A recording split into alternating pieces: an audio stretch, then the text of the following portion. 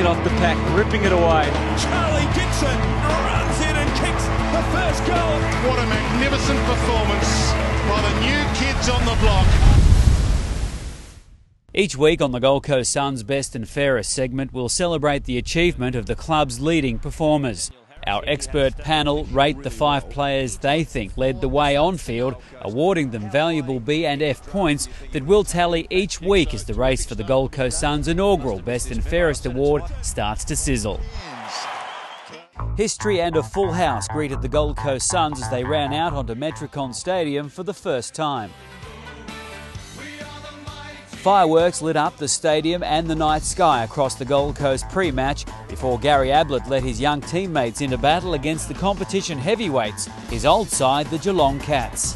The big man does well for a ruckman and gets it through, and the Gold Coast finishing off this quarter. For 2 quarters, the Suns sizzled. The highlight for most of the sellout crowd, Carmichael Hunt's first ever AFL goal.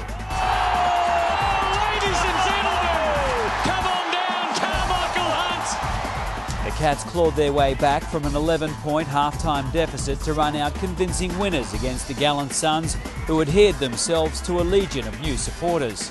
Zach Smith continued his terrific form, kicking 2 goals and winning the hitouts for the night, earning himself another best on-ground performance for the Gold Coasters.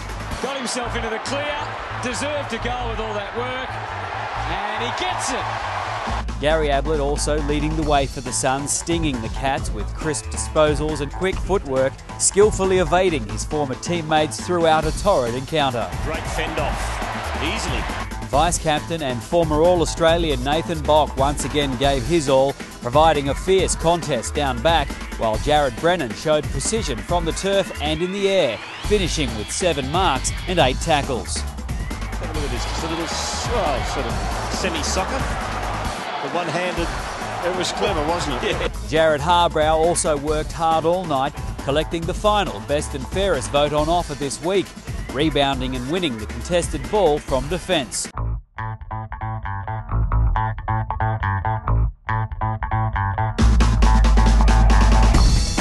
So after 10 rounds, the ladder looks like this.